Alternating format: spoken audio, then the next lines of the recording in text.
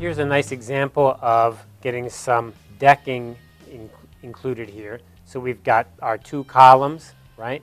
Calculus, history, and then, of course, the therapy is our stub over here, therapy. And our therapy types and calculus history. But these two, what are they? They are one topic, the test topic. So inside our experiment, we were giving a test, and we had two topics of the test, calculus and history. So this is a very clear example of using that deck effect.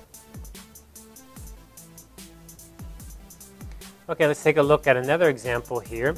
Number of textbook pages read for different academic participants in different locations.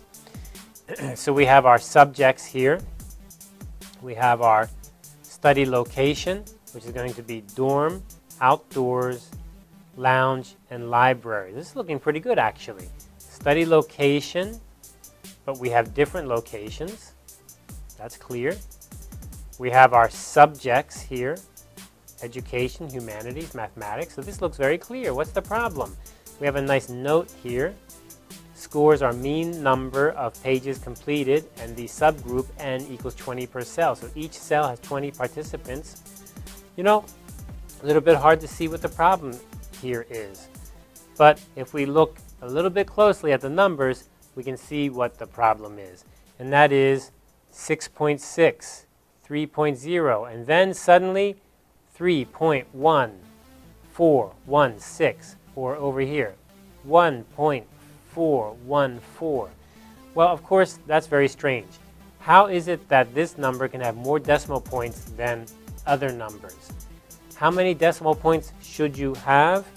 It should be the power of your statistics. If you can measure up to the 10th decimal place or the 100th, then the 100th value, or the 10th value, then you should include it. In this case, they're just using one decimal place, 1/10.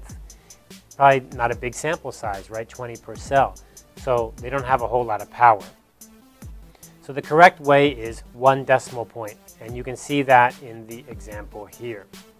Now, of course, you have no way to know what their power is, but the key here would be consistency.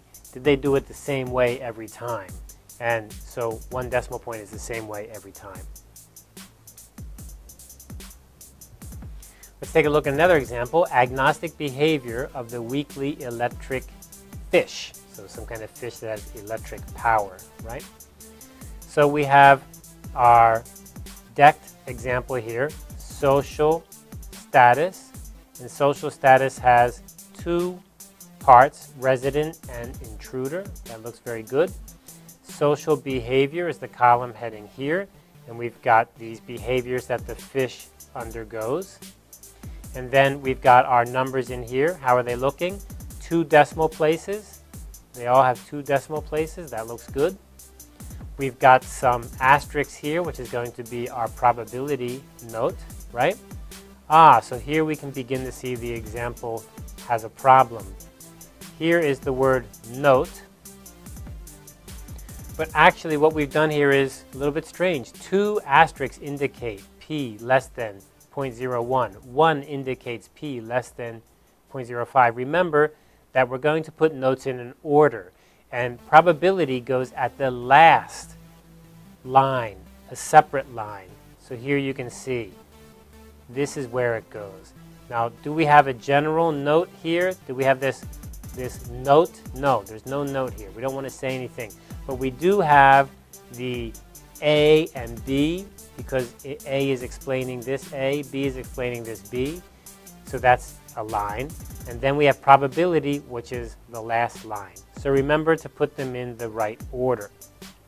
Okay, so those are our examples. And it's really great to use examples, but it's hard for me to give you examples that work in every single case. The best thing is, again, to get an example of a paper that's the journal you're shooting for, and to make sure you match exactly the way they do it. And I think you'll do much better then. Make sure you ask your professor how he wants to have it done, or look for your department's rules and how they want it done.